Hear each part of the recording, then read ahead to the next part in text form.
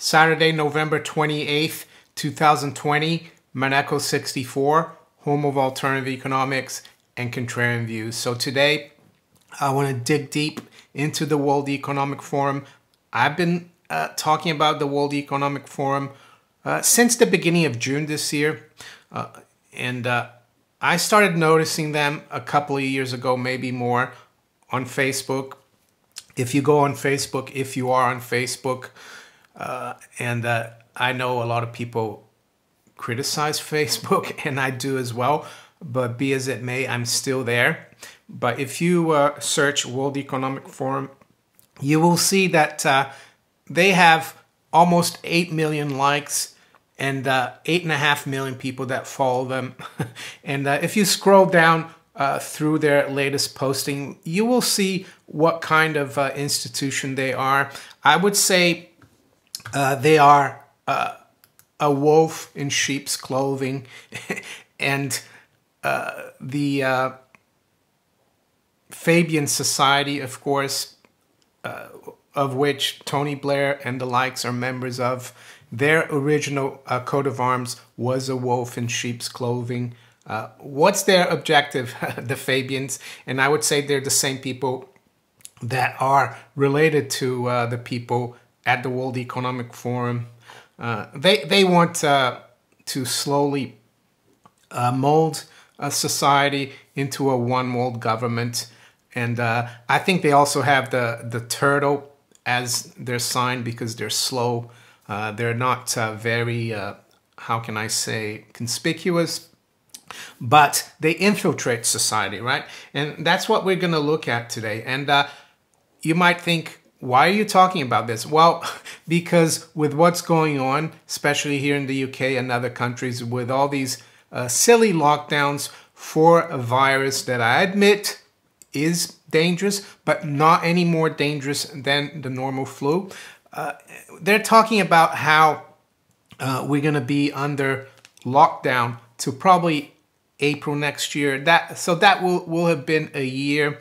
There is no excuse for this, really. And I think the World Economic Forum, the EU,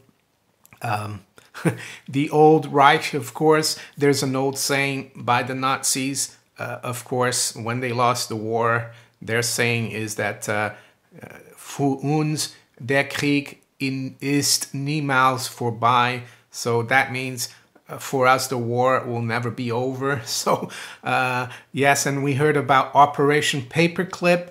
I've read books about that. I think it was called Space by James Michener, about all the Nazi scientists, including Werner von Braun, who were sent to the US. They basically created NASA, right? And they infiltrated, I would say, the deep state.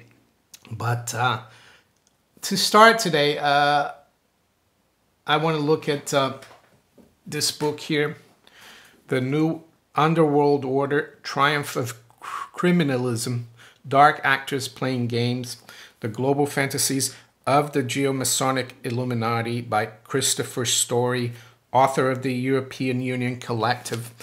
Christopher Story, we'll go over him because you might say, oh, this guy is crazy, what's he going on about? But let's go over Christopher Story here. He died in 2010, unfortunately, and I actually started looking into him probably back in 2004 and 5. And he was based out of London. I used to read his reports on the internet, and I even went to meet him once in his office, Christopher Story. So this is Christopher Story's background.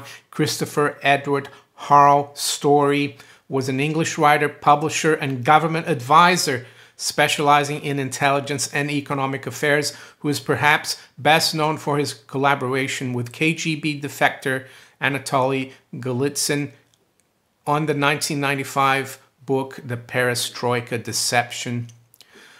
It says, since 1970, Story edited and published International Currency Review, which has included the World Bank, the Federal Reserve, and the Bank of England amongst its subscribers. Story became an economic advisor to Prime Minister Margaret Thatcher, and in 1991, a year after her resignation, he published Soviet analyst due to his continued skepticism about Mikhail Gorbachev, perestroika, and the official version of events in the Soviet Union. Soviet Analyst was a respected journal whose previous editors included Robert Conquest and Tibor Samueli. So he was an advisor to Margaret Thatcher, and you can understand probably why Margaret Thatcher was against joining the European Union or joining the European Monetary Union as well. And I think it's because of what she learned from Christopher Story. My Maneco 64 mug.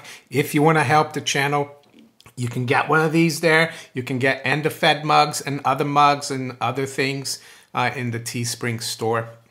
So let's continue into Mr. Story's background. So it says here, in May 1992, Story was approached by KGB defector Anatoly Golitsyn, who supported Story's analysis of the Soviet Union and Soviet analyst.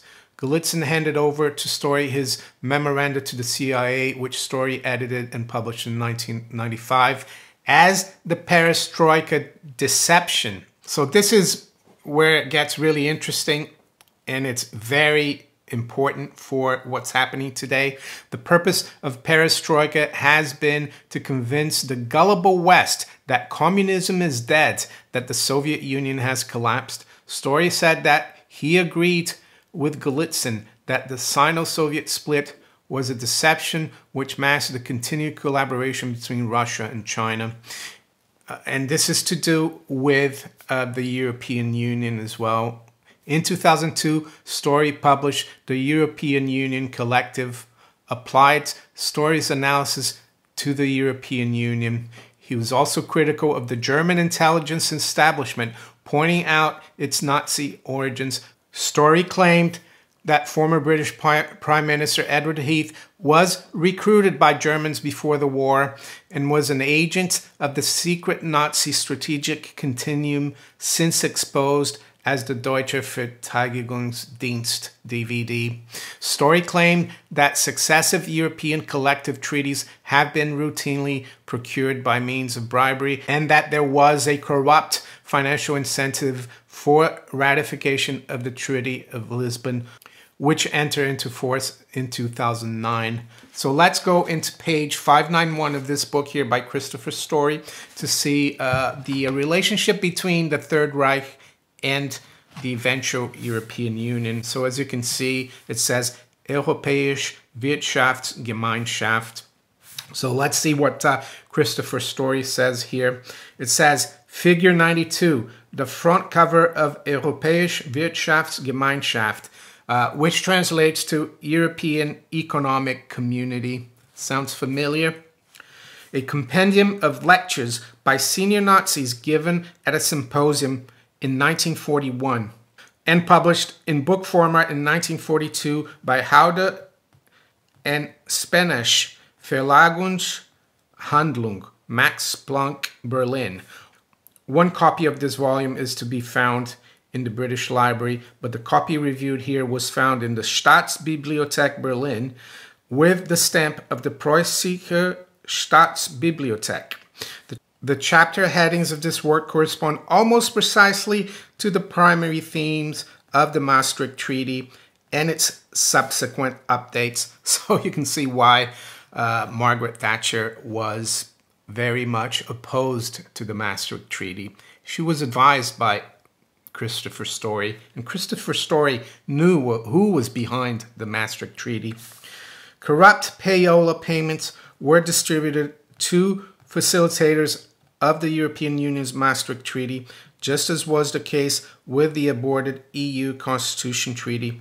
In that case, a corruption amount of $5 billion was allocated from a Swiss slush fund to be paid out in two segments of $2.5 billion, divided into 50 payments, equivalent of $100 million each. So there you go. So you might ask, what's this got to do with the World Economic Forum? Well, let's have a look here. This is a document from the World Economic Forum. The World Economic Forum started out in 1971 as the European Management Forum, and their second forum or meeting, the second European Management Symposium, as they called it, took place in 1972.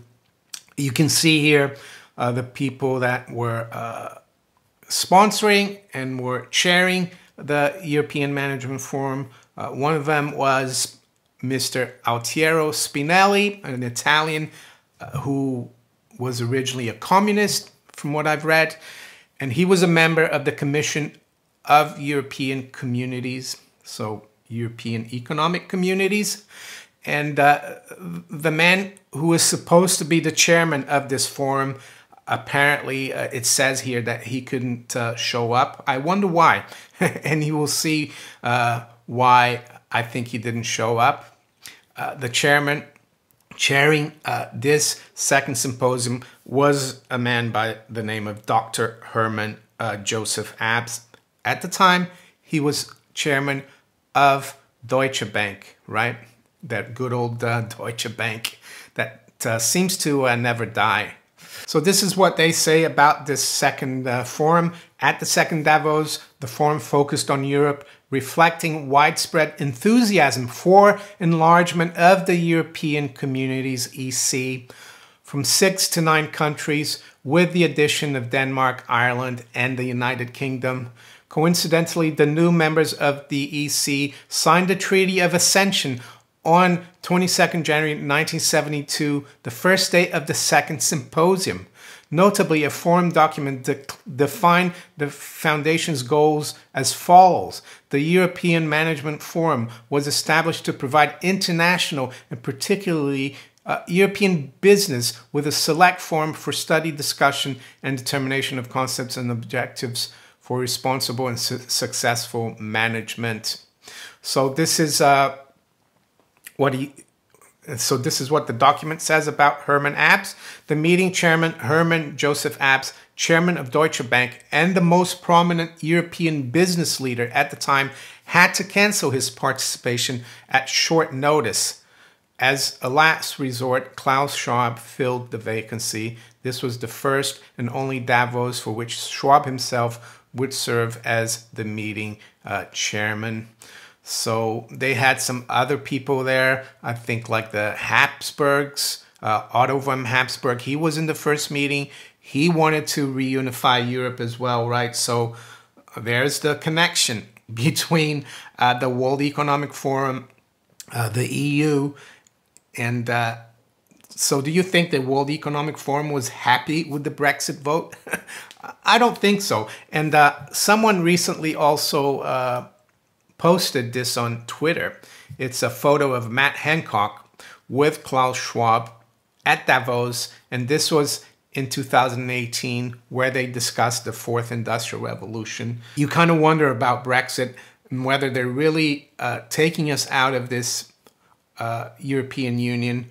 Maybe in name they are, but in practice, the fact that we're following the World Economic Forum and their script for this Great Reset makes me wonder if it's just like a head fake. You know, look here, we're getting out of the EU, but we're getting into this Great Reset, into this one world government, right? So what about Hermann Joseph Abs? This gets really interesting because I've read many books, because some people might be watching this and saying, what do you know about this? You're a conspiracy theorist. Well, usually the people who say that, they haven't done any research. They haven't read as many books as I have, or maybe they have, but not the kinds of books that I have. But this book here I read back in the 90s, really, over 25 years ago probably.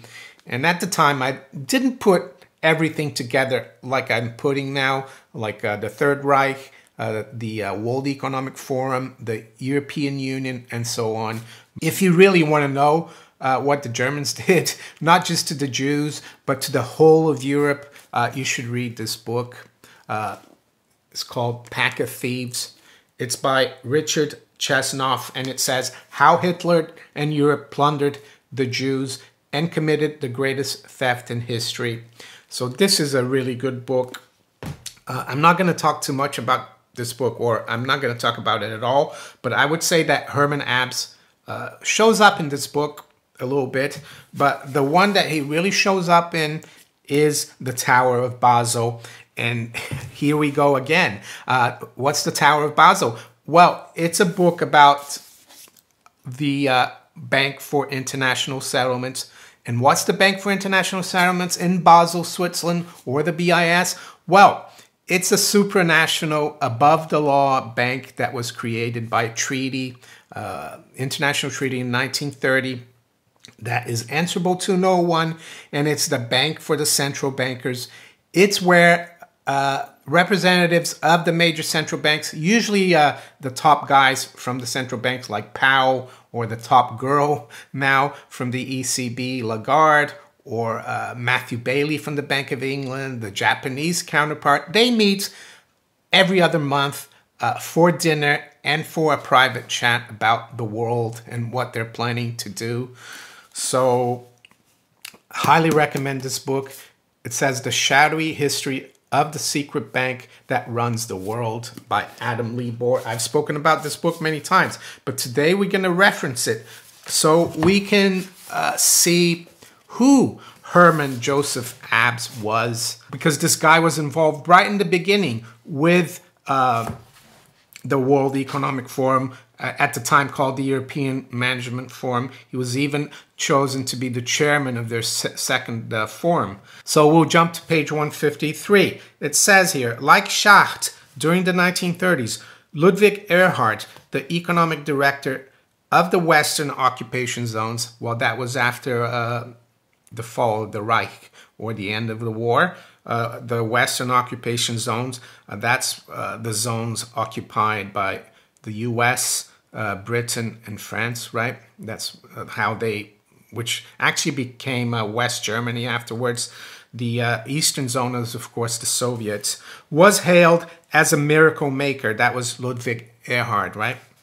The truth was more prosaic. Erhard, a future chancellor of West Germany, was an ambiguous figure. He had refused to join any Nazi party organizations and was connected to the German resistance. But Erhard had accepted funds from the Reichsgruppe Industrie, the organization of German industrialists, including IG Farben, that supported Hitler. He was awarded the War Service Cross for his work on economics. By 1943, Erhard's work had come to the attention of the German bankers and industrialists, who realized that the war was lost. They formed two groups to prepare for the future and ensure their continuing economic power in the post-World War. So that's the old saying, für uns der Krieg ist niemals vorbei, right? They were preparing for this. The Committee for Foreign Economic Affairs, composed of financiers and industrialists, and the small working group composed solely of industrialists, including Hermann Schmidt, the CEO of IG Farben and BIS director. Erhard was the connection between the two groups. So here's where Abs, Herr Abs, or Dr. Abs comes into the picture. The members of the Committee for Foreign Economic Affairs included Hermann Abs of Deutsche Bank, the most powerful commercial banker in the Third Reich. That's Hermann Joseph Abs, right? The guy who was who canceled his visit to the European Management Forum in the last minute in 1972. Do you think some people high up that were attending that forum probably had a word with Mr. Schwab, saying, do we really want this guy here? Who knows? So it says, the dapper, elegant Abs was an old friend of the BIS. He had been sent there by Schacht. Well, Schacht was Hitler's banker, right? During the 1930s to try and stall demands for repayments of the loans that financed Germany after 1918. In Basel, Abs frequently met with a British banker called Charles Gunston, who was a protege of Montague Norman. Montague Norman, he was the governor of the Bank of England for like over 20 years. I think he left in 1944. Gunston managed the Bank of England's German desk, which made him immensely important in the 1930s. And here's an interesting part about Gunston. It says Gunston was so keen on the new Germany that he spent his 1934 summer holidays at a work camp for enthusiastic Nazi party members. I think some of you probably remember there was a story that came out probably in the Mail, I think, some years ago, showing photos of a young, well, before she was queen, of course, as a child, Queen Elizabeth or Princess Elizabeth, I don't know how they call her, doing a Nazi salute, right? So people were very enthusiastic about what was happening in Germany, especially the aristocracy in the UK. He also admired Abs and later described him as a very urbane, always a velvet glove around an iron fist. Abs did not join the Nazi Party, but he was so essential for the functioning of the Third Reich's economy that he did not need to. As the head of Deutsche Bank's foreign department during the war, Abs was the linchpin of the continent-wide plunder, directing the absorption of Aryanized banks and the companies across the Third Reich. So, you see, that's where that book comes in. During the 12 years of the Third Reich, so that was 1933 to 1945, the bank's wealth quadrupled. That's Deutsche Bank. Abs sat on the board of dozens of companies, including, naturally, IG Farben. So that's Herr Abs' backgrounds. The guy who was invited by Klaus Schwab was also born in Germany, I think 1937. He talks about how his dad ran a Swiss industrial machinery company, but he never talks about what his father was doing during the war. Was he working, did he know Herr Abs during the war? Maybe. If Hermann Abs was the most influential commercial banker in Germany, there was a chance, there is a chance that they knew each other, right? And I think at the time, in 1972, Hermann Abs would have been a lot older than Klaus Schwab, right? It would have been like a father figure, I would say. Let's have a look at how Abs now got away after the war, how he wasn't sent to Nuremberg, right? The Nuremberg trials. This is page 187. Hermann Abs of Deutsche Bank was the most powerful commercial banker in the Third Reich, and he was not on Dulles' A-list. Rather, he was high on an Allied blacklist of important Nazi officials to be arrested. In the American zone, Colonel Bernard Bernstein, the head of the finance division, had Abs, indeed, all the Nazi financiers in his sights. Bernstein ordered that every banker and industrialist be detained as a suspected war criminal. Luckily for Abs, he was living in the British zone. There he met his old friend, Charles Gunston of the Bank of England, how convenient, and the BIS, whom he used to see in Basel during the 1930s at BIS meetings. Gunston was a senior official in the British Occupation Authority. Gunston had no interest in the Nazi atrocities. Well, he was a fan of the Nazis, wasn't he, as we saw? All he cared about was getting the banks working again. Gunston asked Abs to help rebuild the banking system in the British zone. Abs was more than happy to oblige. I'm sure he was. I think he'd rather do that than go to Nuremberg. Bernstein was enraged and demanded that Abs be extradited to the American zone.